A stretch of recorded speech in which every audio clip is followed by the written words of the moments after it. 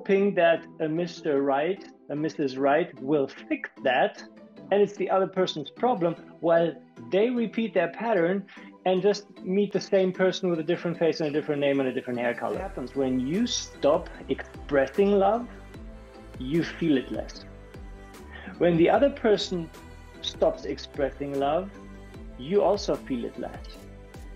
The other way around, when you express love more, you feel it more, and the other person feels it more. So there's the thing about the 3 C's, right? You have to take a chance to make a choice, to make a change. Behind the success and failure of a man is a woman. Is there truth in that, or is it just like a romantic way, romanticizing relationship? It's like happy wife, happy life. It's true. Right, it's yeah. a very powerful thing to say. It's a very powerful tip, an empowering tip that one husband can give another husband.